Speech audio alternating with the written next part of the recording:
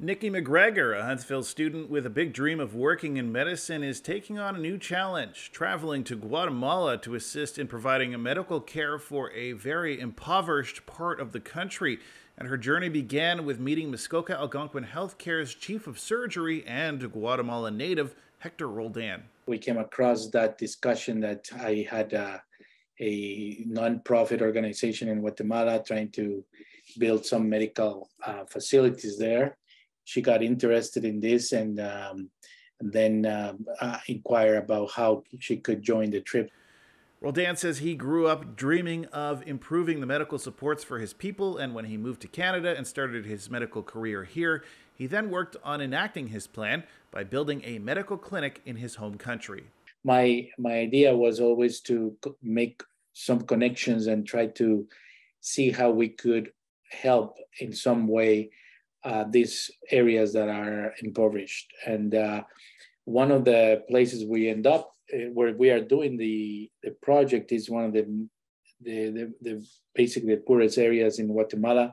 It is close to Honduras. It's called the dry corridor, and that is pretty much there's agricultural production is minimum, the labor force is minimum, the people struggle in that area. So we end up, my colleague Juan Vasquez, who is the engineer behind as well this whole vision, end up inheriting a big piece of land in that area, and that's how we started in the organization there.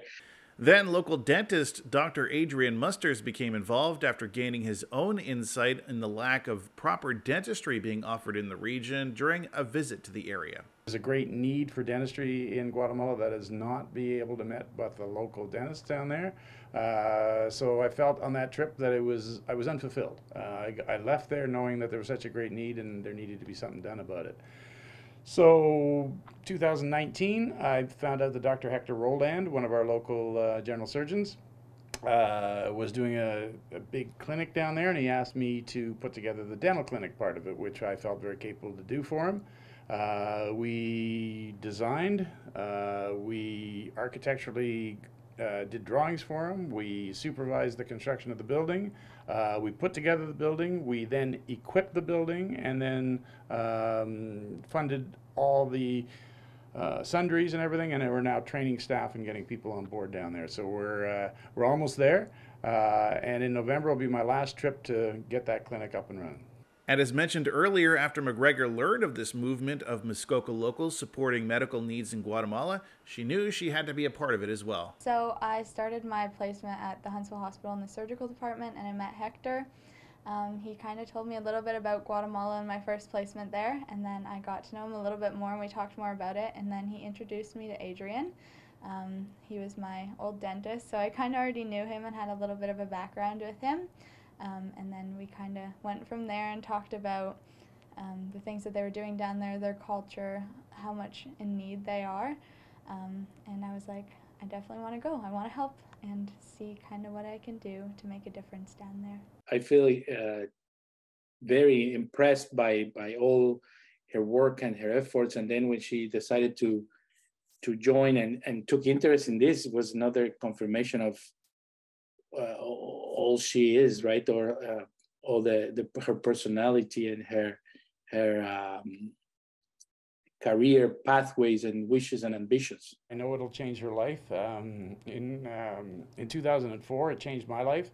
I just literally fell in love with the people, and then you also you get that sense of responsibility. Like, we're very privileged to live in Canada, and much of the world is in desperate need. Rotary does focus on the local community. You know how much good we do in the local community, and I'm certainly all about that. But in the back of your mind, you always realize that when you see pictures of people on TV and you see the immigration problems and the wars and everything else going on, you just feel that responsibility. You have to do something. So it's great that Nikki is stepping up. It will change her life. But this trip isn't cheap, and McGregor and her family can't take on the costs alone, so she's looking for community support to help her provide help to this Latin community. So we're hoping to raise $10,000, hopefully before November, so that we can get the necessities purchased before we leave. We might actually buy them down there. We're going for a 10-day trip, and hopefully maybe we're going to go to some schools to kind of teach them how to properly brush their teeth so that they don't get rotten teeth.